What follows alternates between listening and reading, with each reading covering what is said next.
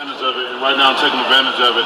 That's how confident and strong-minded I am that I'm gonna beat Joseph Parker ass on December 23rd. The day of the reckoning is a great title for it because that's what's gonna happen, and everybody's gonna see, you know. And I'm looking forward to it. I woke up today very fresh, rejuvenated. The first couple of days I was here, body was wore down, tired.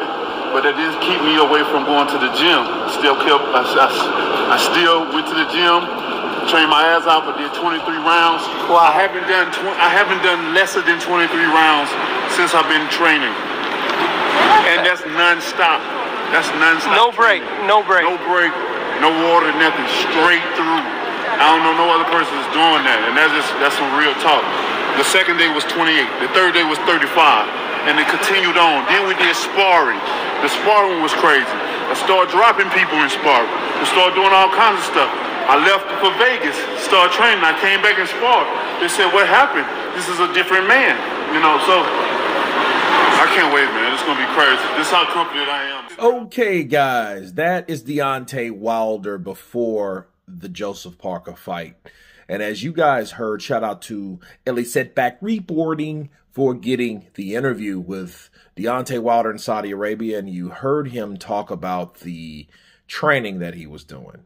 Now, he mentioned he did all these rounds, 23 rounds, no less than 23. The next day, 28. The next day, 35. Then he did sparring, which, I couldn't really understand what the 23, 28, and 35 was if it wasn't sparring. What are you talking about? Laps?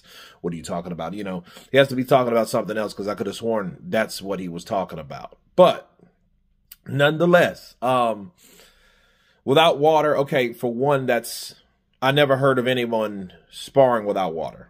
That doesn't even make any sense. I think that, you know, you need water to replenish the sweat and the electrolytes that you are losing as you train. So, yeah, I found that kind of strange. Nonetheless, I haven't seen anyone that talked that confident, that talked so much of how hard he trained and how prepared he is than anybody else in the days of reckoning. Everybody else was pretty much, you know, calm, moderate, mediocre even, when it dealt with training, right? Because everything was so fast-paced in the days of reckoning up to the days of reckoning. But with Wilder, though, you know, he went over the top. Now, maybe this just could have been all propaganda, but it seems to me like he was ready for this fight.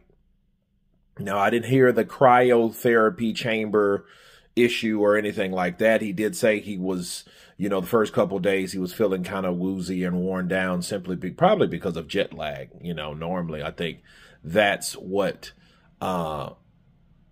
could have happened with him. But other than that, you know, that stage was over because that said when he first got there, not the time he did the interview on through. Okay. Now, he could have done the cryotherapy later, but the cryotherapy is one of those instruments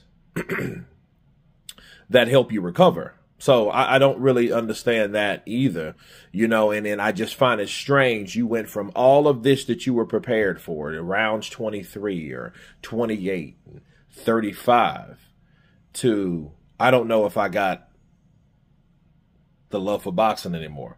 You know what I mean? Now, inactivity, nothing prepares you like fighting. Okay, not even sparring. But, you know, I just find it real strange how he totally did a full circle. You know, he flipped the script. He reversed it on how unprepared he was, you know, and this just shows you what happens when a person wins versus when a person loses, how everything changes, your training, your perception, your desire. It just shows you that it's all about winning and losing. It's not about, hey, I did my best. You know, I tried, I was prepared. No. Now it's all about, you know what? Something was wrong. I didn't feel right. I didn't feel good. He didn't feel right. He didn't feel good. Excuse from others, right? You know, and I just find it real strange. But this is another example of Deontay Wilder looking like he was ready for anybody. before he fought Joseph Parker in comparison to how he was talking after the defeat of Joseph Parker. But you guys tell me what you think. Of course, please subscribe. And you all been Counterpunch. Peace!